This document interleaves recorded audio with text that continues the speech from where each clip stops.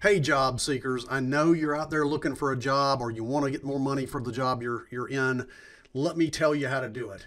Okay, I'm showing you some jobs here, right? Microsoft Power Platform Specialist, 80 to 92, right? So we go 110 to 120, right? We look at these. Here's one that's an entry level position, 25.75 an hour full time. You could probably get that one. 78 to 121, right?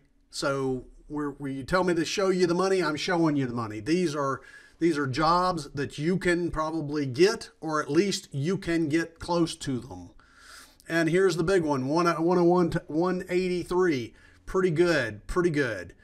You can get these jobs. You don't have to be at 183 to get a job. You can learn enough about this platform to be able to talk intelligently about it at your next interview. And when you put it on your resume, that's what they're going to want to do. They're going to want to talk about this because there are so many people out there, so many people, so many businesses looking for people with these skills. Put it on your resume, watch this video to continue watching this video to see how to do that. Hey y'all, this is Dean from Morgansoft. We ask you to please subscribe. Just hit the button and subscribe. And today we're going to discuss an exciting topic, and that is how you supercharge your resume by including Microsoft Power Apps. And the first thing that we need to talk about is maybe you're asking yourself, what is Power Apps and why does it matter to me? So the first thing to know about Power Apps is that it is a low-code platform. It doesn't require a lot of coding skills, but you can easily pick those up. If you know Excel, all of the coding is based on the Excel language. Power Apps is designed for rapid development, and it allows people to build apps much more efficiently. And it provides this low-code environment. Right? And we say low-code, it just means there's not no code, but it's a very small amount. You can pick it up very easily. And before we dive into the details, let's think about why Power Apps is so essential for job seekers to have on their resume. So over 65% of companies now use some kind of low-code product like Power Apps, or they will in the near future. Power Apps are used in over 3,500 live sites worldwide and growing every day. So when you learn Power Apps, you are learning the kind of skill that employers are looking for. Right? This means for job seekers like you that if you know this technology, just like you know your email or you know your smartphone, you'll be able to apply for jobs with this on your resume. And that'll make it much more likely for employers to be interested in you. And if they're interested in you, you stand a far greater chance of getting the job. So if you have worked for businesses in the past, then you would have had a chance to see standard paper forms, right? And everybody's seen them. And sometimes you complain why, like if you go to a doctor's office, why are they still taking my same information? It hasn't changed, right? Why isn't this in the electronic format that I can just fill out? Hey, we're going to start off with an app in a minute. And so I want to show you the make.powerapp.com where I told you to go before. We're going to start with data. And as you can see, we have a big button here that says start with data. Now, any kind of data would do. You could start with an Excel file. You could start with SQL. You could start with just about anything. But we're going to select external data. And we're going to go from SharePoint.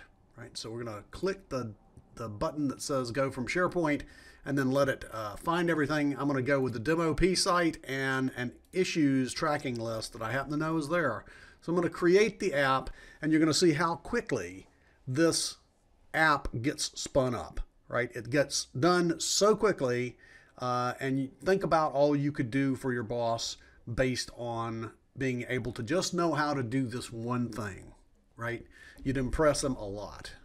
So we're going to take a look at this. We're going to run this. I have to preview the app up here, or press F5 to preview it. So you see we have this app, and over here we have a new button, and I can do a new, and I say my title is Gotta Run, and the issue description is Wife's Waiting, right? And the priority is critical, and it's blocked because she's waiting for me, so I need to get busy with it. So I'm going to assign it to me. I'm going to say that the date reported is today, and I'm going to say that that it was me that the issue was logged by, right? So I'm going to press this green check mark, and you'll see now that it's down here in the list, right? So we have actually two of them. One was previous. We'll just get rid of that one, and we'll look at it and we'll say, okay, we got it in here.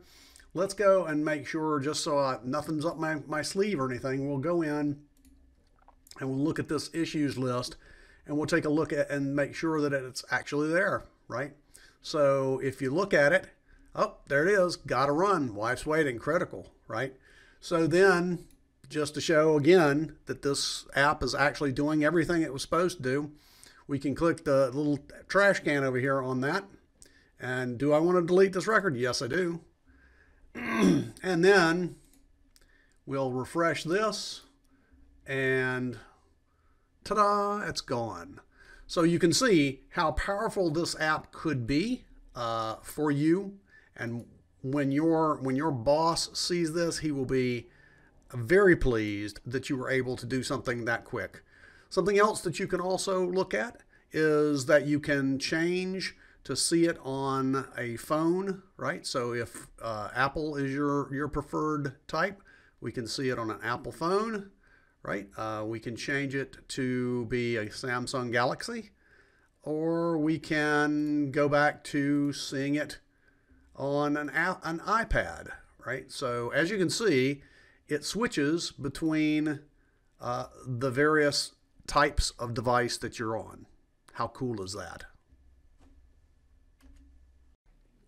So those paper forms irritate people on a daily basis, and most businesses would love to replace the paper forms with electronic forms. And that is kind of a very basic definition of Power Apps, though of course it can be much more than that.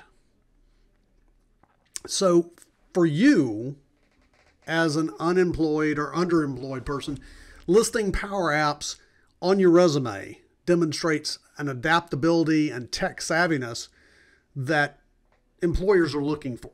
It doesn't mean that you have to be an IT person or that you have to learn to code.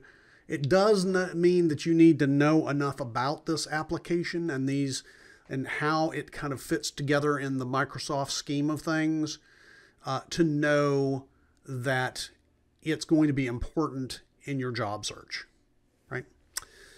So now you might say, well, okay, that's great, Dean. How do I get started? I showed you how to create an app in a minute. You saw me do that very quickly through the app. And there's lots of options for you to do this very same thing, to create things through the apps. I want you to start off for free. And to that end, I have some links in the video, and I'd like for you to take a look at them and consider signing up for them, because you will find that these free resources from Microsoft will help you to get your next job. Take my word for it, it will. And in the meantime, you can help me out through this announcement. Hey y'all, this is Dean from Morgansoft. We ask you to please subscribe. Just hit the button and and subscribe. I want to wrap this up by talking to you a little bit about the IT industry. Generally, when we talk about coding and we talk about developers, it's a very specialized field and hard to get into. Microsoft has democratized this by making citizen developers, and that's their term, not mine, citizen developers for the Power Platform. And when they say citizen developers, they mean people just like you. Learn it, and I'm pretty sure that you're going to be able to go out and sell it on your resume. And there's so many options. Microsoft gives you so many free options to learn this that you could spend a lot of time doing it. But what I want you to do is I want you to go to that link that I gave you and look at the links in the description of this video and take a look at them, and come back and subscribe to this channel, because we will be continuing, and click the notifications button, because we will be going forward with more videos on how the Power Platform all fits together, what the parts of it are. And this is not meant to be a developer course. This is for citizen developers. This is for people who just want to learn this to get ahead, or maybe because they're just interested in it. Maybe you just like the idea of being able to do something a little different, and maybe you start playing with this and you find out you really enjoy it.